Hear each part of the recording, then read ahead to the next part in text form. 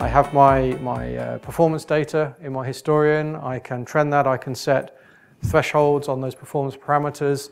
Unfortunately, you end up either setting them too narrow, in which case you get a lot of alerts, a lot of alarms, or you set them too wide and the value of the alert is starting to be eroded. We reverse that.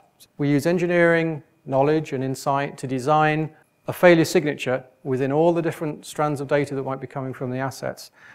And then we know as engineers that a little bit of shift here and a little bit of shift here and a little wobble on the vibration, individually none of those make any sense at all.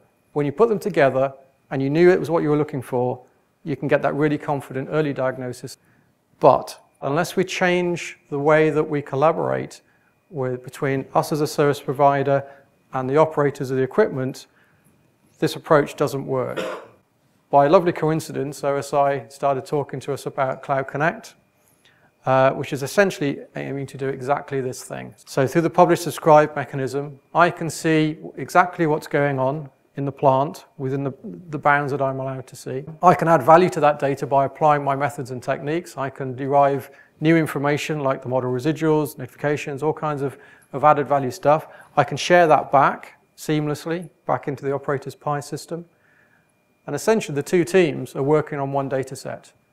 Ultimately, we're trying to control revenue, cost and safety in a challenging business environment. We can't do that really until we become a risk-based business. We can't turn into a risk-based business unless we have a confident prognosis of what's going to happen in our business. I can't have a confident prognosis unless I have advanced analytics. I can't have advanced analytics unless I collaborate.